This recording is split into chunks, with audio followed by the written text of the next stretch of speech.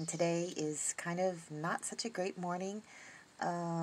There's something wrong with Betty. Remember yesterday when I told you that she was having some weird behavior and sniffing around, and she got down off the porch and just peed right there, and I thought it was because maybe she was trying to mark her territory or whatever. Well, today she got out of bed and she could hardly move, and she came outside and she had trouble getting down the steps. She did make it off to the side to be able to pee, but as she was peeing, her little backside came down to the ground like she couldn't hold her hindquarters up. And I had to help her back up the steps. Now, about 10 minutes later, I was fixing some of my brown bread and cream cheese, and I had it up on a plate, and she came up to me with her tail wagging and everything, and jumped up on her hindquarters to try and get the bread from me. So, and that was very quick. She just moved real slow in the morning, and then within a few minutes, she was able to jump up on her hindquarters, and she seemed fine, and she was able to get back up on the bed herself. So I'm going to have to take her to a vet. I'm thinking that it's probably arthritis. Pit bulls are known for osteoarthritis and hip problems and whatnot, and she's just at the age, she's going to be 8 this year, and so I'm hoping that it's just arthritis. I'm thinking that that's got to be what it is. She's not whimpering or acting like she's in pain, but pit bulls never do. They can withstand an extraordinary amount of pain, and it doesn't cause them any problems. They show no pain.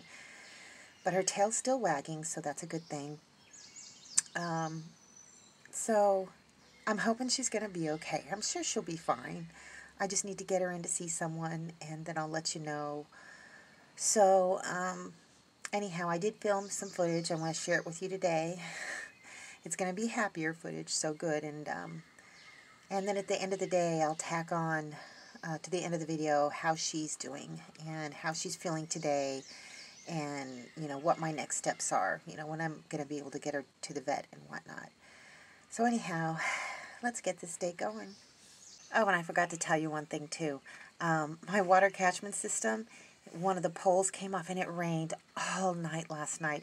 One of the poles came down. I hadn't secured it properly and tipped everything over, so I didn't get any water. I didn't lose any water, but I'm so mad. I was so hoping I'd come out today and see full rain barrels, but that's okay. I'm going to shore it up today.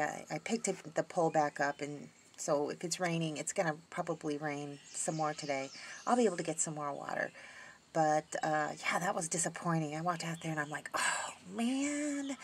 I thought for sure I was going to have full rain barrels, but, oh, well. Anyhow, now let's get this day started. Yesterday, I don't know what it was, but I was just in the mood to, do a bunch of stuff. So here's what I did. This little area, remember, this is where the mammoth dill is growing, and yes, it is absolutely growing. That right there, I planted some more here. That's starting to come up there. Planted some more there and there. That's all coming up. Well, I've kind of added to this, and one of my subscribers suggested that I just take some of my little sproutlings that I'm thinning out and put them by a tree, and she said to call it the Willy Wonka something or other garden. I can't remember. So I'm kind of like slowly clearing this little area out. I need to get some more weeds out and whatnot. And I already told you that I planted Mr. Lucas some of his onions here, and they're really starting to come up, so that makes me very happy. And I thinned out the zucchini plants, and I don't even know if they're going to grow here. Their leaves are a little bit pale, but oh well. I just yanked them out of the ground, seriously, and I just put them down here, covered them with a little bit of that grass clipping, straw, mulchy type stuff, and I just planted 3 zucchini plants here. I don't know if they're all going to survive, but you know what? I got a little wild garden bed going on here. Remember this little section here? It used to be you could just walk right through it. Well, I kind of fortified it up with a few more logs and made another raised bed, and I used absolutely zero soil from the store. All I got was, I put some cardboard down, of course, and put some sticks, and I didn't really use leaves, but I did use a lot of that kind of mulchy clipping stuff and just kind of layered that in. And then I went to different areas around my property and gathered some soil that is naturally just looking good. I got quite a bit of it from right here. I've gone ahead and covered this part back up with some of that, the grass clippings and whatnot. But once I got down beneath the mulch type stuff, what was underneath actually looked pretty good. It was dark, it was not all clay. So I went to various spots where the soil looked good, tried to pick out all the weeds and just dug it up, basically. Dug it up, and if it was compacted, I, loosened it with my fingers, and I put it over here in this garden bed and just layered it with more of that kind of mulch stuff. That's just what I'm going to call it, mulch stuff. And I got some coffee grounds and mixed that in there. I had a bunch of coffee grounds I'd been saving. And I also had a bunch of eggshells that I got to use my mortar and pestle for the first time. Got them up to as fine a powder as I could and mixed that in with it and just tossed it around and layered it in. So I'm going to plant something here, but I don't know what it is yet. I'm just going to have to think about it. I've got so much growing and everything looks really good except for, oh, I got little bugs. Except for the watermelon. I don't think the watermelon is going to cut it this year, so I don't know. I'm not going to pull it up yet. I'm going to keep giving it a try. But everything else is looking okay. We need some more sun. So I'm really happy with the way things are going. Look at that one. That one's starting to come up really good too. Even though the color of the leaves needs to be greener, we'll see. Oh my goodness. This is that red pepper plant that I planted. What is it? Just a red bell pepper, and it's already got, looks like it's getting ready to have some flowers there. Wow, that was fast. Very cool. Let's look at the potato. Oh my goodness. Look, 1, 2, 3 potatoes. Let's see if there's any more. Oh, there's another one. 4.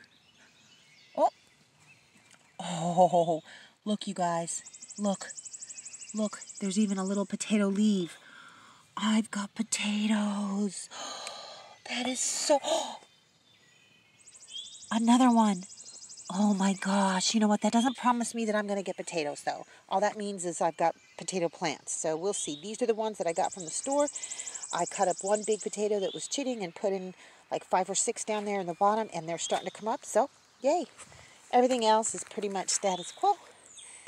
Hopefully things will grow. I did move that other tomato bucket out here, so hopefully this area gets a lot of sun. Hopefully it'll grow better. And just when I started feeling discouraged, look at that. Those little dill seeds that I planted that I brought from Ohio, from when I was growing dill in Ohio, are coming up. And I must have planted them there too. I couldn't remember because they're starting to come up there too. So, you know what, guys? Just never, ever give up on plants. Or yourself, no matter what anybody says to try and discourage you. Found another mushroom. Ain't it pretty? It looks just like that other one I found, and I looked it up, and it is an emetic rusula. And it is not poisonous, but it will make you sick if you eat it. So, although it's gorgeous, you definitely do not want to eat it. Well, looks like my girlfriend is back to normal. Come here, girlfriend. Come on. You want a treat? You want a treat? Come on. She's got herself wrapped up. Dang it. Well, as the day went by and it stopped raining and the sun's out now, she seems to be back to her old self. So I'm just going to keep a close eye on her. And, yeah, got to make an appointment with a vet. I didn't even do that today. I couldn't keep my eyes off her. Also, I got some things in the mail from some subscribers, maybe, some of them. And I'm going to share those with you in tomorrow's video. Yes, I went ahead and opened them. I had to. I needed something to cheer me up. So I know what they all are, and I got some great things. So I'll show you that in tomorrow's video. All right, you guys, that's all I got for you. See you in the next video. Thanks for watching, everybody. I hope you enjoyed the video. Make sure you like, subscribe, hit the bell, and y'all have a good one.